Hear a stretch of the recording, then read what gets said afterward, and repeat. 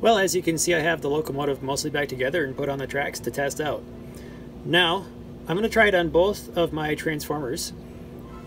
This here one, this is an MRC throttle pack, and it has a pulse mode power option.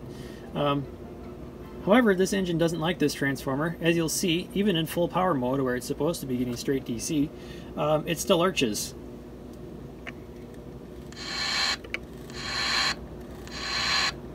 So somehow this throttle pack is still sending pulsed power to the rails. Now I'm going to put it on my other track, my inner loop here, and I'm going to use this antique Gilbert HO power pack. This supplies straight DC. It goes through a rheostat over the top of the transformer. Actually, it's just selecting different voltage taps on a transformer inside. And I'll show you what happens when you select when you power it up on this vintage transformer. It actually works better than the other vintage transformer. Not quite as good as regular DCC though. Alright, so I'm going to advance the throttle here until it powers up.